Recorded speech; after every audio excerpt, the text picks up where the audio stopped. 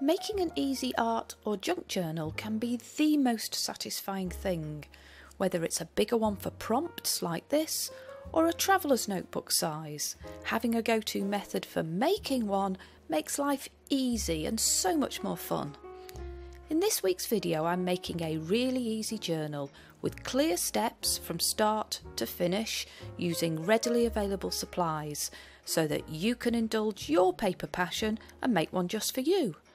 And if you are a junk journal addict, then hit the subscribe button and ring the little notification bell because I have lots more creative ideas to come. I start by pulling this mix of papers from my stash. I have this colourful page from an atlas, a book page with these beautiful botanicals, of course a delicious page of music paper, a page with this text that I'll be using in a prompt, a sheet from a children's book with some really interesting font, a page with a monochrome design, an index page with some very small font, which contrasts with this bold black text. I like the square shape here. Some graph paper and some ledger paper, and some plain paper that I'll use for watercolouring. I have some vintage style scrapbook paper, more vintage paper to come. And I love the colours and design on this sheet, so I'm going to work this in too. It goes with the colours that I'll be using on the cover. I want to use a page from this vintage ledger book. There's something about tearing a page out to use, I really enjoy that. I love it. And for the cover of the journal I'm going to use this. And it's time to make use of a page from this beautiful book. You may have seen me flick through it in several other videos. And I've chosen this page to use in my journal today. And it coordinates with this flower that will go on the cover. So here goes, let's actually tear a page out. How did that make you feel?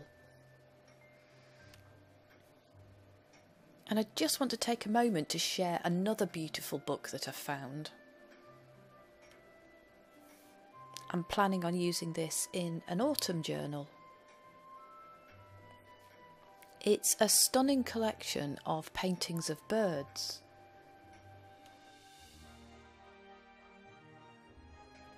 You get some beautiful watercolour paintings and the relevant sketches that go alongside. It's called Sketches of Bird Life by C.F. Tunnicliffe. And I'd love to know what you think about that book, do let me know. So I've trimmed down the papers and the cover and now I want to sort a design for the front here. I'm going to paint this flower using the colours in this rose. And to make life easy I'm using this stamp and a regular black ink pad. And because I want to paint a small image with some precision, today I'm going to use some watercolour pencils. I've pulled out pencils here in the shades Lime, Rose Red and Espresso.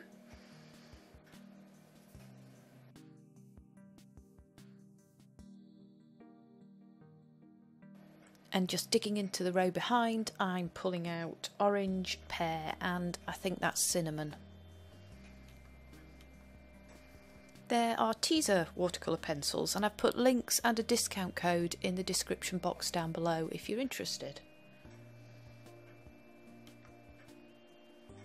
I start by colouring the roses.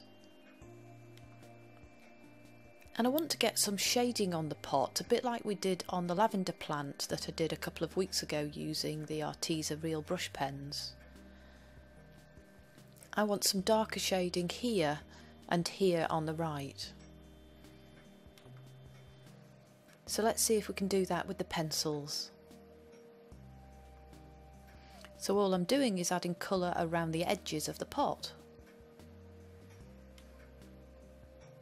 And then using the other pencils to shade in the rest of the image. It's a very relaxing part of the process. And the colour starts to pop when I use my water brush which allows me to accurately blend the colour where I want it, like this. And now we're going to use it on the cover of the journal. I have this piece of vintage book paper. I'm adding some interest by just tearing down this side and sticking it down with a glue stick.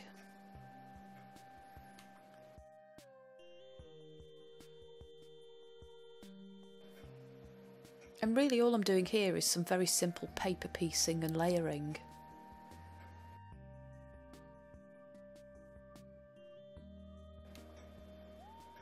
Tearing down the left hand side of that scrapbook paper.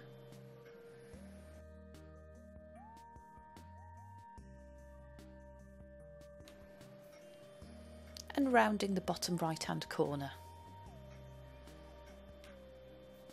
And I'm taking the little feature, the focal point, down to size 2.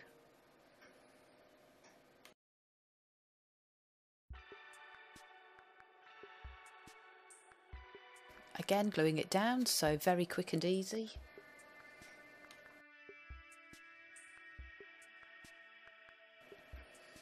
And deciding exactly where I want this focal point to go.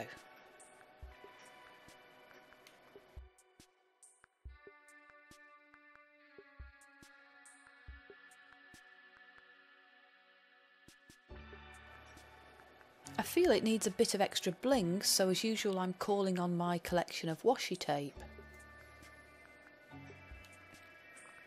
And I'm just sticking with the colours and the tones in the cardboard cover there.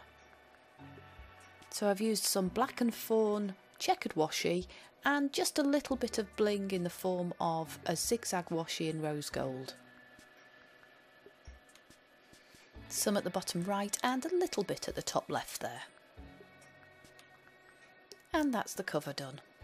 I trimmed the papers down to size earlier, so to sew the signature in I just need a ruler and pencil and a ball of string and this needle. I'm holding the papers in place with a bulldog clip and these paper clips. And the first thing we want to do is mark where the holes are going to go. I find the middle and make a mark, and also one 6 centimetres to the right and to the left. And with the papers held in place, I'm using the needle to push through to make holes. The dimensions of the papers are 8.5 inches by 5 inches approximately, which is 21 centimetres by 13 centimetres, and the cover is 9 inches by 6 inches, which is 23 centimetres by about 15 centimetres. And we do the same on the cover. Find the middle and make a mark and measure 6 centimetres left and right. If you have a good method for making the holes, then let me know in the comment box down below.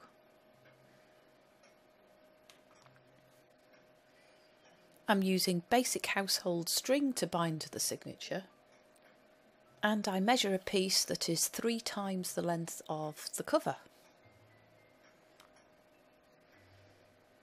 And I start the binding process using the top hole on the outside of the cover. So from the outside to the inside, I'm going to bind this in with a figure of 8. Going through the cover first and then through the papers, making sure not to pull too much of the string through. And now I want to go through the middle hole from the inside to the outside. And sometimes it's easier just to feed the papers onto the needle individually. Just whatever way works for you. Through the cover as well, through that middle hole.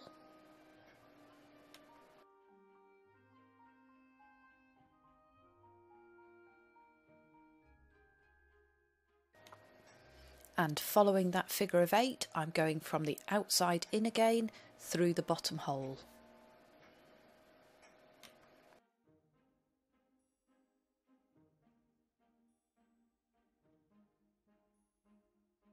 And the final step brings me back through the middle hole from the inside to the outside.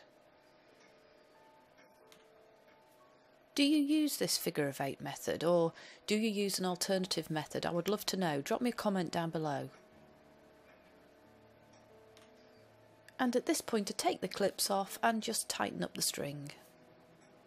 I have 2 other videos that you might like to see on making really easy junk journals. I'll put links in the description box down below. And also links to a couple of other videos doing flip-throughs of completed journals. And I just finish it off by tying a little bow in the string at the top of the spine. And here we have a really easy junk journal ready for me to use in Junk Journal July, which is where we share our pictures of our journals and spreads on Instagram using the hashtag JunkJournalJuly. So do join me in that if you're interested. I would love to see your creations. And if you have enjoyed this process for making a really easy journal, then hit the subscribe button and ring the little notification bell, because I'll be back next week with another Junk Journal video.